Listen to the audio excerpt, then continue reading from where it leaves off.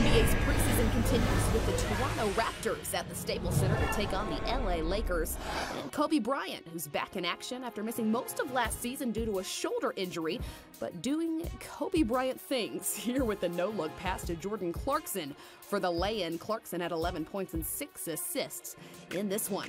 Later on in the first quarter, off the turnover there, the Raptors are headed the other way. Kyle Lowry finds DeMarre Carroll in the corner, who knocks it down from deep. The new Raptor, DeMarre, had 11 points in that first quarter alone. Toronto up by 1.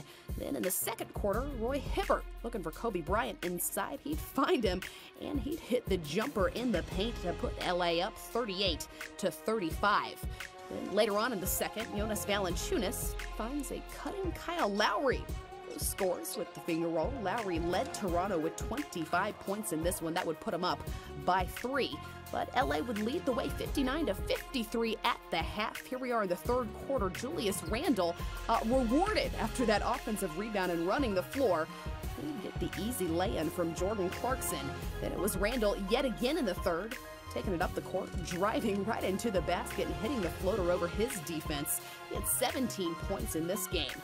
Then later on in the third, DeMar DeRozan driving, kicking to Lowry, who squares up and nails the deep three. Toronto up 75-64.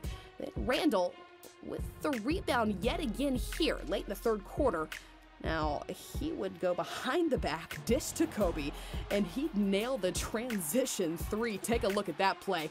Yet again, the rebound on the other end of the floor. Julius behind the back, ahead to Kobe, and the transition 3. He had 16 points, 3 assists, and 2 steals from the Black Mamba on this one. Another new Raptor. Here's Anthony Bennett driving for the one-handed jam. Toronto would ultimately hang on to win this one, 105-97.